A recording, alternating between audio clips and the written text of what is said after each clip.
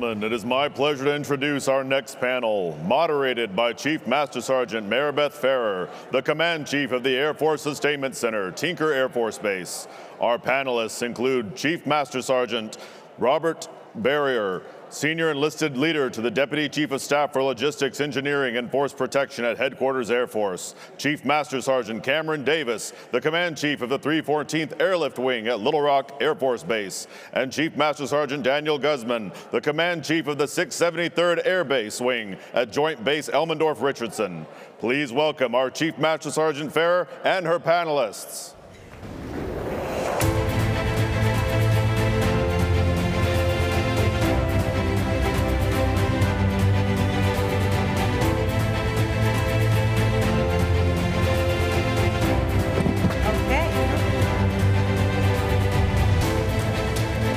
Goodness. All right. Good morning, ladies and gentlemen. Good morning.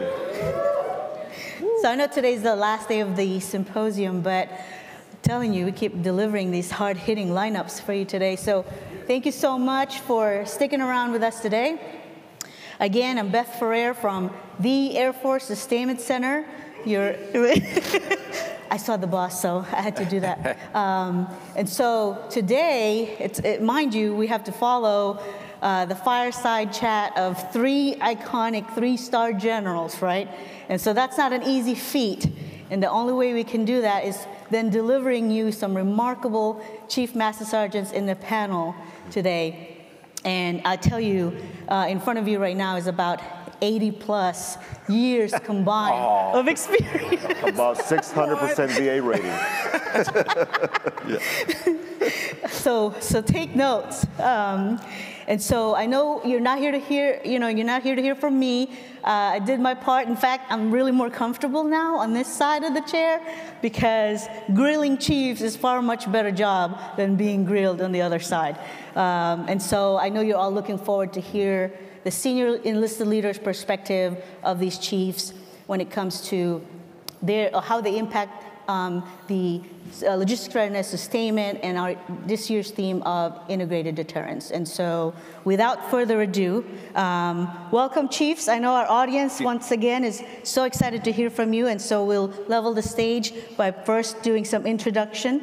So we'll start with Chief Berrier. All right. So I didn't know we were going to start with like personal attacks about how old we are. So that was a surprise. But since I was fortunate enough to be up here earlier in the week, I don't really want to go into introduction. But what I do want to do is thank Colonel Kalin and the LOA team for putting this together.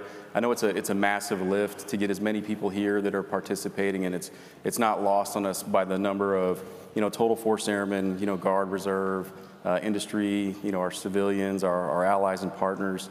It's huge. I know we got a lot of competing priorities at home, so definitely appreciate that. And the other part is, I was here last year for about a day, and I was really surprised at the number of enlisted folks we had. And again, this year we've got a lot of enlisted participation and a lot of junior enlisted participation. So again, to the command teams that these things aren't cheap, so that they prioritize that against other competing requirements and put a lot of value on their folks attending here. That's huge. And my ask is to those enlisted folks, when you go back to your home stations, share what you learned here. There's a huge opportunity for return on investment. And really encourage your folks to come next year when this thing moves to Dallas. Again, lots of goodness comes out of these opportunities, and it's been an awesome week to this point. So I'll just offer it over to Chief Davis. Yeah, thanks. No one really, I think, wants to hear me talk about myself. So I just want to say I'm honored and humbled that the folks reached out to me. I was really surprised when they said, hey, you want to come to LOA and sit on a panel? I was like, wow, that's brave to have a port dog sit up here and talk. So shout out to the port dogs and maintainers and everybody in the logistics community. What you all do. Yeah, clap. Yeah, what you all do really matters, and in the circles that I've been in for the last a lot of years, since I'm old, it's mostly been working for pilots. And what I try to communicate to them is that without you all, it doesn't matter, because we can't fight without stuff, right? And you all get the stuff. So I'm honored to be here with you all today. So thanks.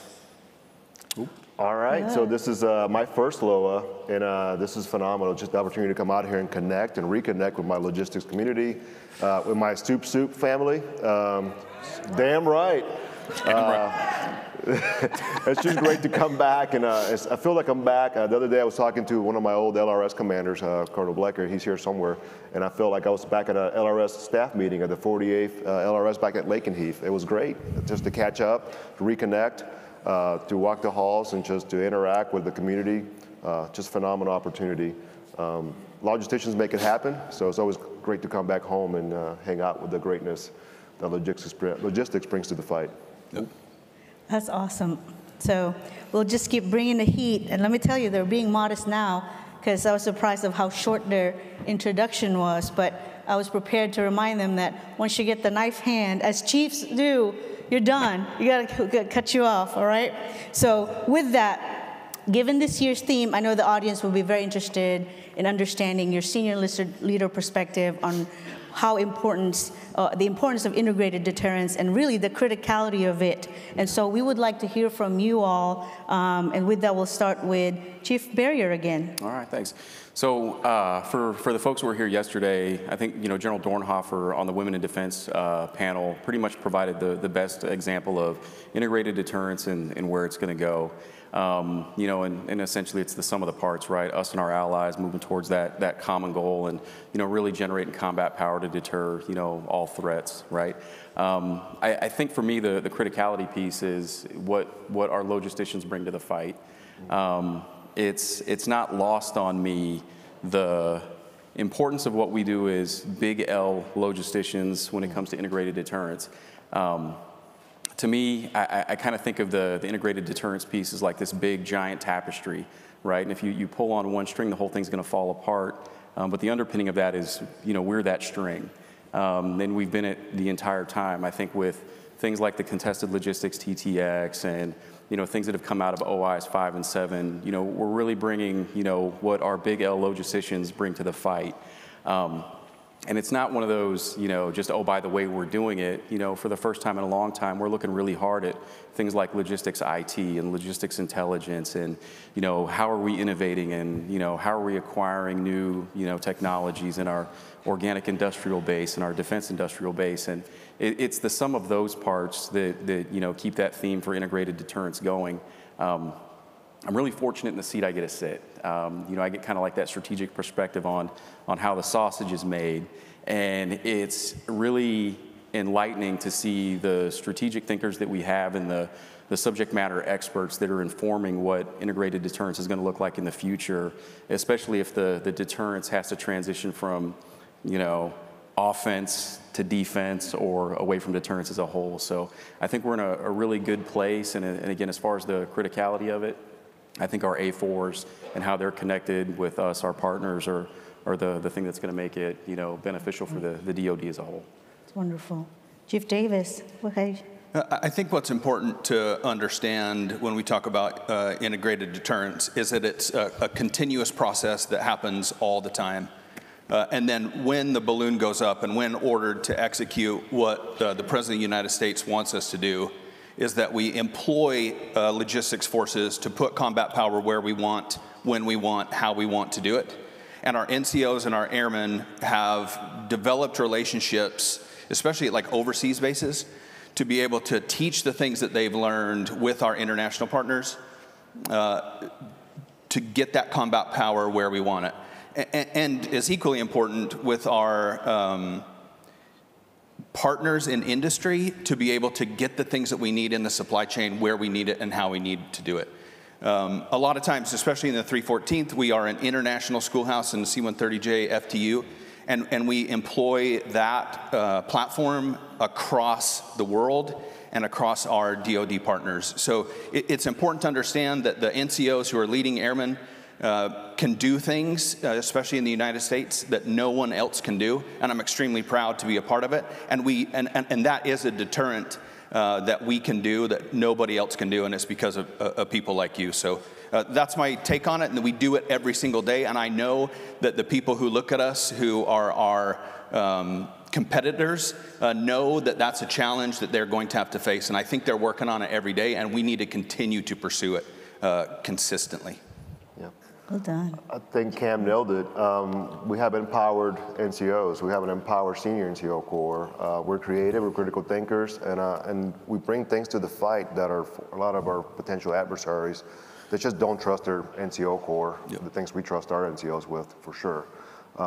Getting our certified reps in the Pacific. Like I know in Jaybird, that's big on our forefront, is exercising in the Pacific Theater and getting those sets and reps and building confident and competent NCOs and CGOs that are going to be leading formations across that theater. So we got to stay on top of it. That makes our adversaries look out the window and say, not today. These guys are competent, they're confident, they're empowered, they're critical thinkers, and we're not up to snuff yet. So we'll keep resetting the clock and going back and saying, not today, maybe tomorrow, maybe not. But that's going to be the key, is sets and reps, and just putting the notice out there that we're ready, and we're going to remain ready, and we're going to sustain, and we're going to keep refining our processes, working on our folks, building confident and competent NCOs and CGOs that are going to be leading formations. That's awesome. Yeah, you said it best. Our airmen are our competitive edge, and so highlighting them in that regard and continuing to develop and empower them is the deterrent in itself. So I love it, Chiefs. All right, let's keep this going. Our leaders of the Headquarters Air Force continue to emphasize that now more than ever, our collaboration with our allies and our partners is essential in our ongoing efforts to deter and defeat great power competition. Chief Berrier, I'll throw this at you. Can you shed some light to your current role now at the Headquarters A4 on what the lines of efforts that you think support and fortify this goal? Yeah, thank you. Again, had the opportunity to talk a little bit, earlier in the week, and one of the things that we highlighted, were the exercises and the opportunities with our allies and joint partners, and, kind of what are we trying to do to remove, policy or guidance that serves as an unintended barrier, like no pun intended, right? An unintended barrier for us to achieving a common success. And I think that's one of the big takeaways for us is we have these common goals and we are working towards the same things, but for us, we have to address the issues that are slowing us down. So with, all things, GPC for the last 7 or 8 months, and, we're really looking hard at, how we organize and, how we fight by design. I think it's the awesome opportunity to where we can address, not necessarily integrated by design, but allies by design. And that goes back to, how do we develop our doctrine? How do we look at our organizational constructs? How do we train our airmen? Is there a common platform for sharing of materials and resources and, everything under the umbrella when it comes to, us, spinning up and taking on that next threat. But and kind of as far as like, the A4 is concerned and, mentioned like the GPC stuff, that's definitely been on the forefront for our teams, going back to October. But, kind of running parallel to that, as I mentioned earlier, our teams have been getting after, our teams in all of the A4s have been getting after the, again, the set the theaters, the con log, OIs 5 and 7, basing logistics enterprise strategy, and working all of those things concurrently. It's not just going to benefit, us as an Air Force, it's going to help us reshape and, fortify what we do with our allies and partners. And again, it's exciting to see the speed and velocity in which these changes are happening and how they're going to impact our force moving forward. So again, I know that was a lot, and it's like a mini soapbox that I had to hop off, but I did get the Berrier pun in there, if anyone's keeping score. So. That was very clever, honestly. So for my command chiefs, 2 command chiefs here in the panel, Chief Davis and Chief Guzman, in your role currently, despite 2 different paths that you've taken, right, across air transportation, functional managers, material management, and even first sergeant duty, Gus, what current and future line of efforts do you see being explored in your wings and your installations that help get after integrated deterrence? Yeah, that's a great question. And when you think about the 314th, the challenge of what we have is we have an FTU, and so we have instructors, and what we produce is widgets, and those are pilots and loadmasters in the C-130J, that covers the integrated deterrence feature of like our international partners, right? So what can happen is a mindset of, hey, all we do is we produce widgets. So don't mess with it. Don't change anything. We produce widgets. We generate a 6-turn-4 pattern. We produce this many pilots and this many loadmasters. So leave it alone. The problem with that is you have to think about what our competitors are trying to do. What could change that, right? So what threats do we have to the pipeline? And then so what me and Colonel Tucker, my boss, do every day is we ask what if questions.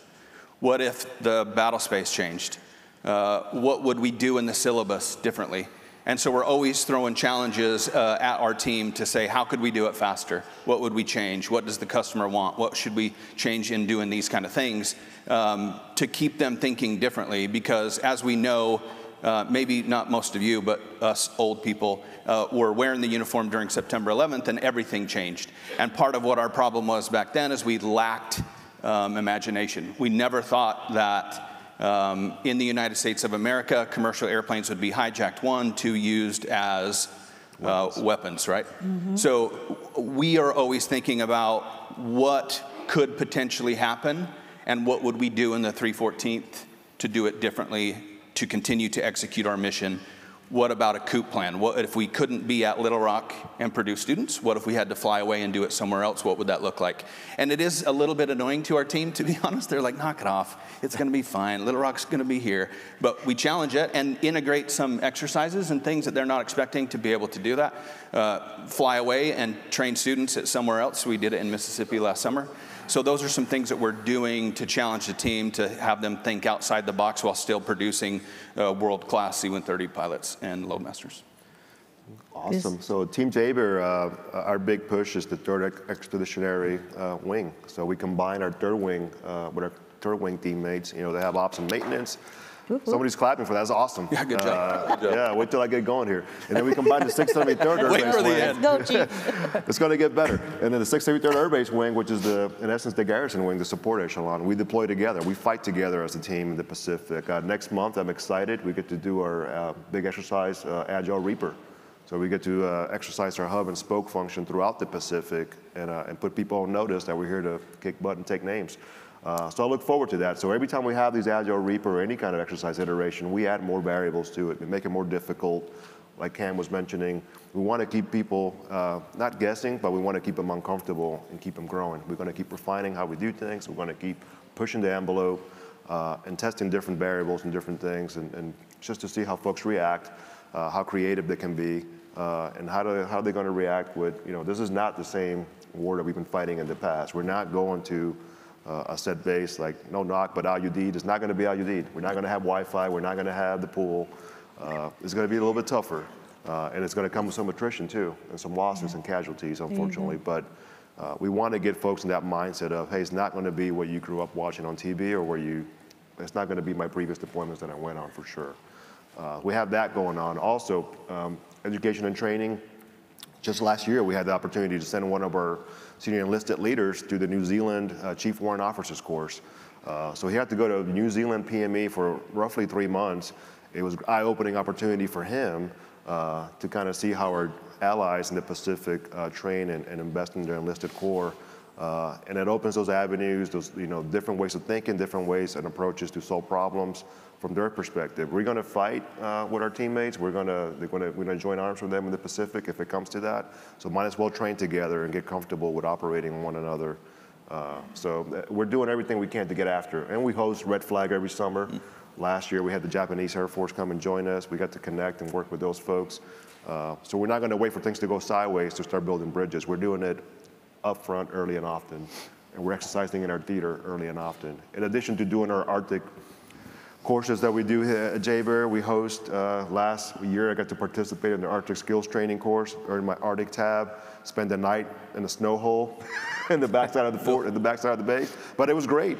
I mean, it builds confidence in operating in that harsh environment in the Arctic. And I saw what it did for our young officers and airmen to go through it. I want to go through it myself and experience it. And it was phenomenal. So it's nonstop at Jaber. Love to hear that. Go ahead and clap now. I mean, that's Well, one of the things I'll add is, Guzman, he really hit the nail on the head, like, and I think General Minahan mentioned it as well with Mobile Guardian. Yeah. The fact that we're participating in exercises where we don't have predetermined outcomes, like we're allowing our folks to fail. Yes. And we're allowing them to learn those valuable lessons when they fail. Because again, getting 100% on every single practice test is great, Yep. but what do we learn from that, right? Yeah, I mean, we are awesome. Yep. We can pat ourselves on the back all day long, but really commend the commanders in the field for throwing hard exercises at our folks and really challenging the skill sets that they have, because that's going to be it. We're not going to be there to walk them through it. So really empowering, your personnel to make sure that they're going equipped with the skills and the resiliency that they need. Because again, the challenges won't be the same. They won't. It's not going to be a steady state requirement. It's going to be different for our folks, and they need to be able to understand what that looks like. So I think that's awesome. We just got done with Bamboo Eagle, and Colonel Jamison Jenks came back and told us, like, hey, we got our clocks clean in some faces, and we wanted that. We wanted people to get tested, and we want to see how they react, and we want to see how they overcome. The goal is not to be flawless and perfect. You're not learning anything. Yep. You want it to be a tough, situation, and want to see how they overcome and react, or react and overcome. I tell you what, I'm excited to hear these words from these chiefs. I feel like these are the right leaders that we need during this time, right? So I'm just grateful and proud to have you at the leadership roles. I'll give you $10 afterwards for saying that. Appreciate it. And like 5 minutes ago, she was telling us how old we were. So we redeemed ourselves. The sandwich method. Compliment sandwich. All right, I'm going to get a knife hand. All right, here we go. So Chief Berrier, this is for you. Being able to see the big picture, like you said earlier, more on the strategic peak. In your viewpoint, what challenges or deficiencies do you think our airmen are facing now that really you could hamper the ongoing efforts to enhance interoperability and being ready for GPC fight? So I would really like to know, because you have a little bit of that advantage. Yeah, so I'll alter it a little bit. So I always think the challenges are going to be resourcing and personnel, right? I think, but that goes along with everything. But I don't necessarily look at the challenges and deficiencies. I kind of look at the opportunities that we have in front of us. We have the opportunity to really talk about how we train our airmen and how we educate our airmen. So my previous experience to sit in the A4 seat was a career field manager for the 2T1s, or ground transport. There we go, ground transportation folks. So getting to see, what our career field managers, specifically in the A4, what they're doing with our tech school folks, the groups at the 2nd and 19th Air Force, the things they're doing in terms of, tech training modernization, competency-based models, AR, VR, and really for the first time in a long time, taking a real hard look at the skills that our airmen need to be competitive for the challenges of tomorrow. I always, kind of go back to the 2T1 stuff. When I was a career field manager, I looked at, our CDCs that were really out of date. And the reason I knew they were out of date is when I went through tech school 24 years ago, there was an image of a fuel pump wrapped with a wet rag. And the task below was, this is how you prevent vapor lock in an overheating vehicle. And 20-something years later, I'm the CFM and I go to the schoolhouse and I see the image of the fuel pump wrapped in a wet rag. And I asked everybody how many people have ever done this. And I made it a point to ask it like 10 times, and not one person had ever, for fun or for need, wrapped a wet rag around a fuel pump. So, we dug into like, well, why do we teach it this way?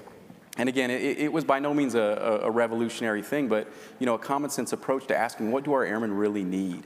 And again, it's really refreshing to know that all of our career field managers, in conjunction with 2nd Air Force, 19th Air Force, they're taking dramatic swings to improve upon how we train our airmen. Our 2F community, Chief Brancato and the Fuels folks, they've done awesome stuff with the 82nd, 782nd out at Shepherd, and it's going to benefit their airmen, for the challenges of tomorrow. And again, it's a bold step, and I think General Miller, kind of said it best. A lot of people can say no, but we got to find out the people that can say yes. Mm-hmm. And we have our teams at the A4 and our CFMs and FAMs and MFMs and everyone in the pipeline aggressively finding who can say yes. And we're making a lot of progress in that avenue. Talking to the education piece. Again, this isn't meant to be controversial by any stretch of the imagination, but I think sometimes when we start talking about threats, we become very myopic, right? But for good reason. The threats in the Indo-PACOM region are very valid.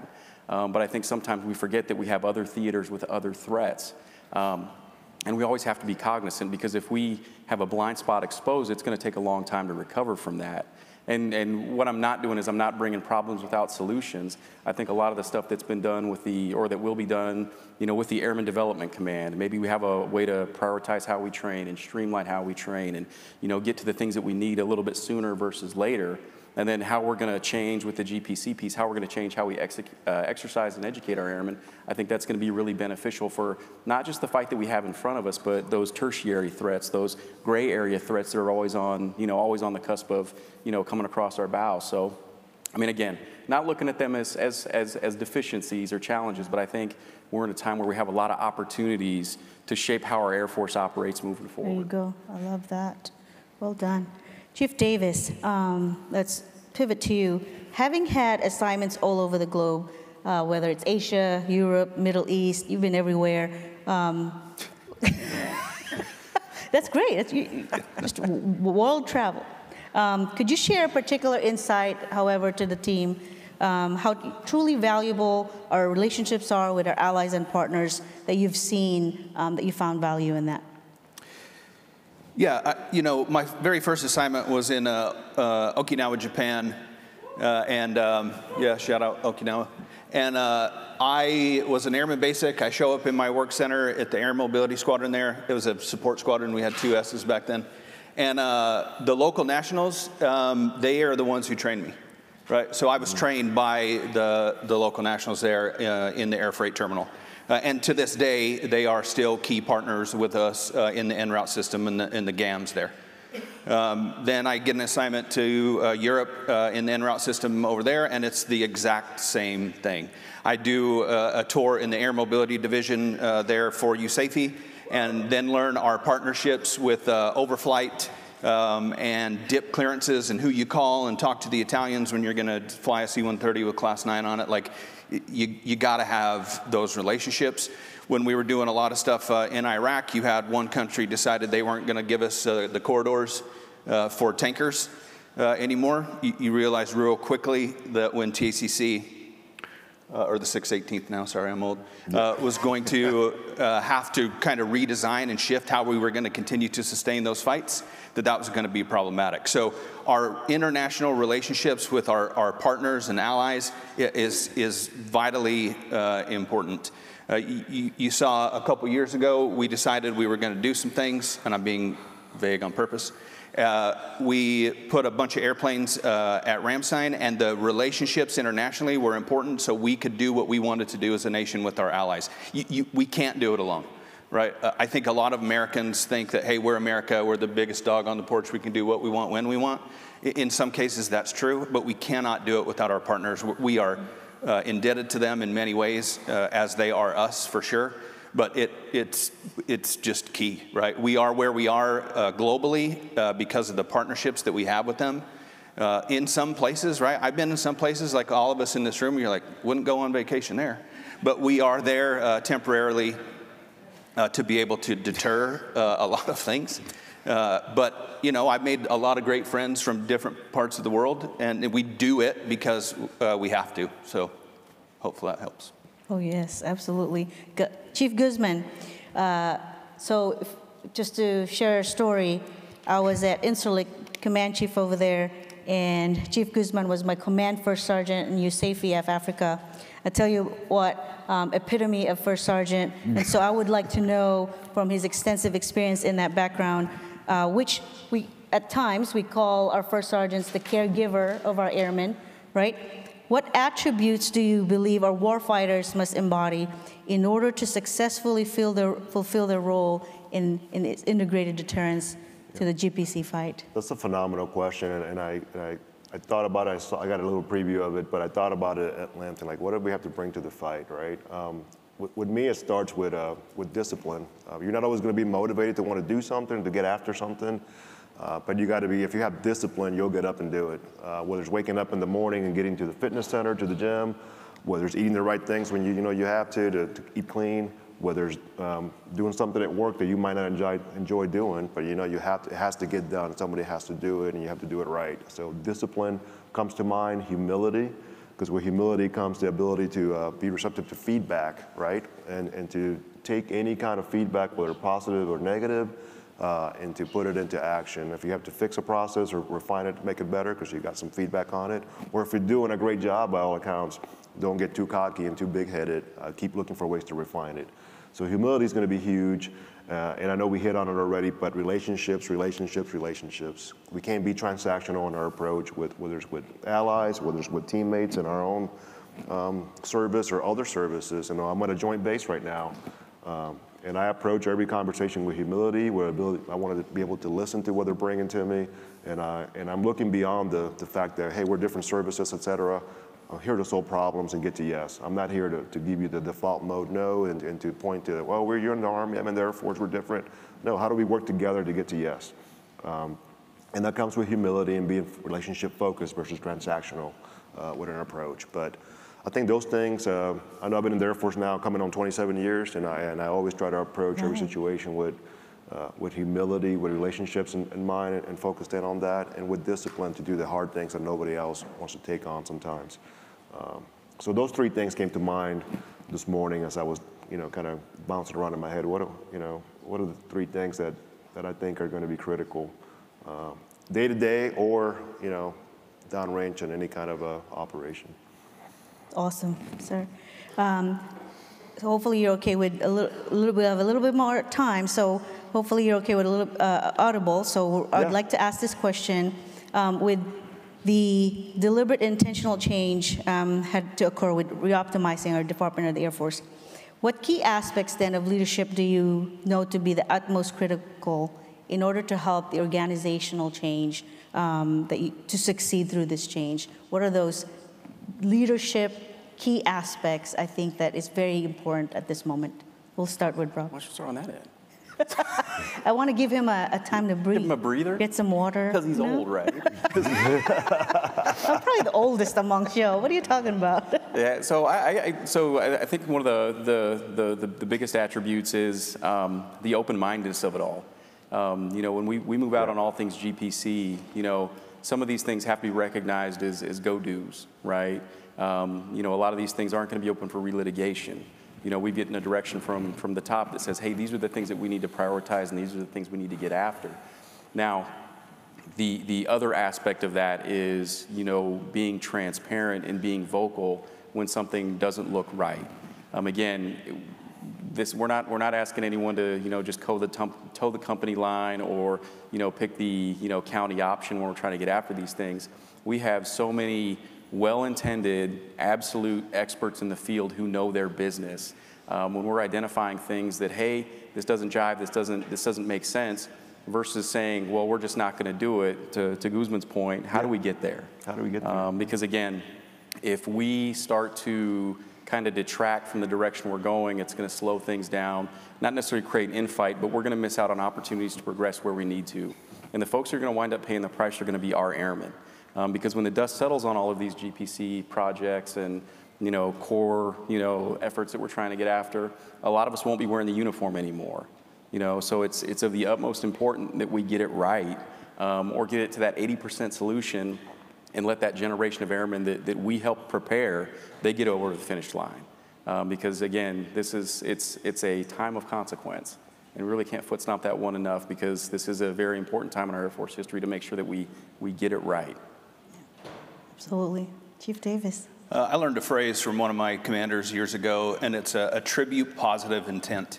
And when you are in an organization and the organizations above you change, attribute positive intent. No one in this room comes to work and says, I'm going to try to screw up everything today, and I am the dumbest person, and I'm going to make all these mistakes, right? And a lot of times, I know the maintainers in the room don't do this, but port dogs, we just gripe and think everybody above us is stupid. But that's absolutely not the case.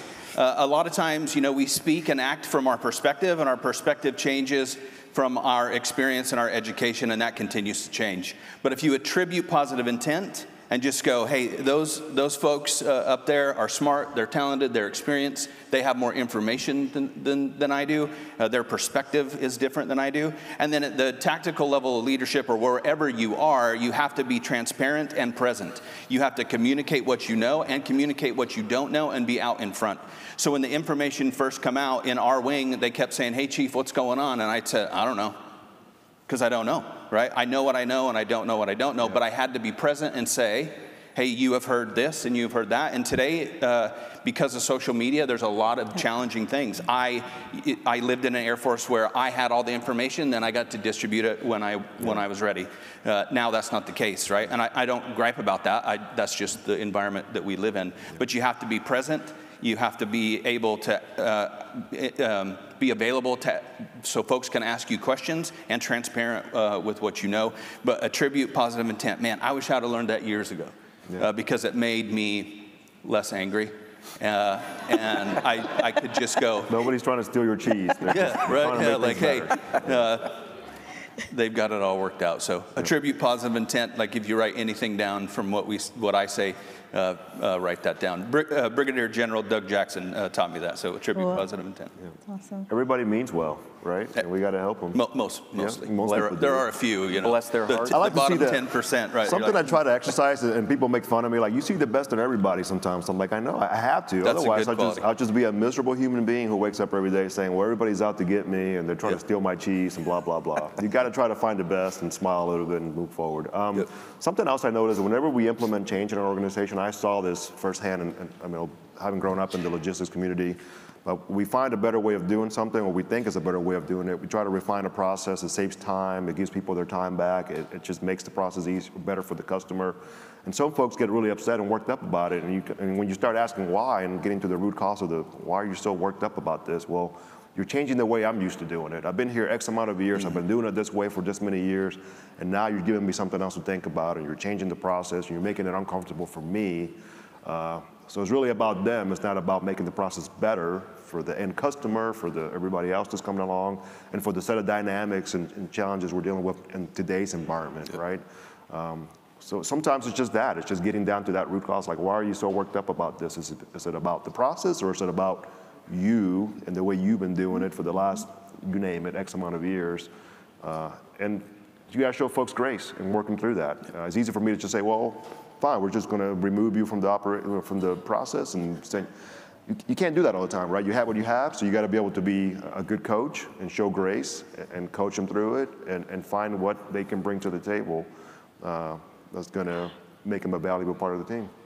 Such valuable nuggets. Listen, I know we joke about our age a lot, right? Because it's fun. It is. You did that. I started officially, somebody handed me a pair of readers this morning, and I actually broke them out, and they used them to read my emails, because they saw me struggling on my phone reading work emails, and they were like, you need readers.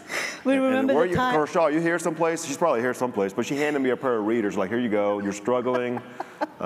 Just give up, brother. Just put them on. Share some inside pool. We spent the first like 10 minutes before we walked on stage just talking about injuries. Like, we were machine shots, shoulder surgery a few weeks ago. So we ever imagine we'd be in our careers just doing this as Chiefs, just talking about how bad we hurt every morning? But here we are. But here's the thing. That comes, sleep apnea machines. The pain, right? The pain comes with a lot of wisdom, experience, and so please know we do it in a jovial manner. But I'm telling you, the years of extensive experience, wisdom, cannot be undermined. And so I really just appreciate the time and just having fun with you three. So as we close, though, I would like to give you a moment to part some last minute, or last ending comments to the team. Just any takeaways or parting words that you can say. As we, honestly, for all of us, we came around the same time frame. And so as we transition into the next chapter, what are some of those gold nuggets that you could share to all these inquisitive minds? And we'll start with Guzman now, so Rob can now take a breather. And then Davis gets to go last. Well, like I mentioned before, this is my first LOA. I wish I would have came to these more often throughout my time in. I'm approaching 27 years now in the service. A lot of experience, a lot of experiences, good, bad, ugly, highs and lows, etc. So I don't know. I mean, I'm recapping my career as a logistician, as a material manager, as a first sergeant, and one of the things that always stuck with me, and I'm just to recap on the question here, but is, people value, and I notice in every organization I've been a part of, they value folks that share knowledge, that are not about themselves all the time, that are willing to share experiences, that are willing to share knowledge, that are willing to build relationships and maintain those relationships, and that always see the bigger picture, right? They keep the bigger picture in mind, the bigger goal in mind for the organization, and they're not out for themselves. They're not out to, for the next thing. They're not pursuing the next thing. They're pursuing the things in front of them right now. So whatever role you're given, whatever opportunity you're given, you're focused in on that. If you're a section chief, a flight chief, a squadron SEL, that is the priority right now, not the next thing. And share your knowledge. Leave it better than you found it. Take ownership. That's the big one for me, is taking ownership of your AOR where you are right now. I remember, and we're getting on our folks about, the simple metrics, the overdue evals, the overdue credit card bills, you name it. And I remember saying, I was a flight chief, I'll be danged if my squadron commander was going to call me out for overdue whatever, overdue evals, overdue. I took ownership of that flight, of that section. We took ownership of it. This is an us thing. It should never be up to the next person to fix our issues or to leave it better than we found. It's on us to own it, to share our knowledge, to be good teammates, and to leave it better than we found it. So just take ownership. That's the biggest thing I always took with me, is take ownership, focus on relationships, and leave it better than you found it. Well done. Well, you've been a great teammate to me, so thank you. I Chief try to Guzman. be good sometimes. Chief Berrier. Yeah, so I'll keep mine pretty quick. As we have an abundance of information flowing our way, and we see a lot of the threat briefs, and we see a lot of the challenges on the horizon, I think it's important that we, deliberately don't pass up the opportunity to tell our airmen, excuse me, and I mean our airmen, not just wearing uniforms, but our civilian airmen, our total force airmen, our allies and partners, the awesomeness of what they do and the impact that they have on a global scale every day. And I think that's very, very true to our logistics, our big L logistics airmen, because none of this works without our airmen. And again, our big A airmen. And again, if we have the opportunity to say thank you, you're making an impact, we appreciate what you do, please do that. It means a lot to the folks, as they're going to be working through a lot of challenges in the near future, and it's going to pay dividends for us. Well, thank you for being the leader that you are, Rob. Thank you. Take us home, Chief Davis. Yeah, well, pressure. I have this red light blinking up there saying, You're fine. Hurry up. It's lunchtime. That's just a suggestion. Yeah, you don't tell the chief what to do. Yeah. So I told y'all. It went up now. Yeah, it's like, you have more time. Do what you want. I will. Thank you. So I have been part of the logistics community for 29 years. I retired this summer. I still wear the port patch, and I will do it until I take this uniform off. I'm very proud to be a port dog. I love the logistics community. I love maintainers mostly, some days. No, I'm kidding. But what you do absolutely matters. It makes a difference when there's earthquakes in other countries, when there's natural disasters. This community is going to be the ones that save lives and makes a difference. It's also going to do bad things to bad people when necessary. I'm proud of what you do. You make a difference. It matters. Never forget it. To those of you who are more senior in the room, remember you are a mentor to somebody. You might think you're just the same as you were. Like I just think I'm Cameron, the guy who had no stripes, but other people don't see me that way, and my wife reminds me of that. Remember to, as you're climbing the ladder, to use one hand to climb and another one to bring somebody up with you. Never forget that, because you are not where you are because of yourself. Somebody helped you, so make sure you help others to climb and rise as you did. So thanks for the opportunity again. Enjoy yourself. Wow, and there you have it, folks. That's all for the chief. Thank you. Thank you so much. You were great.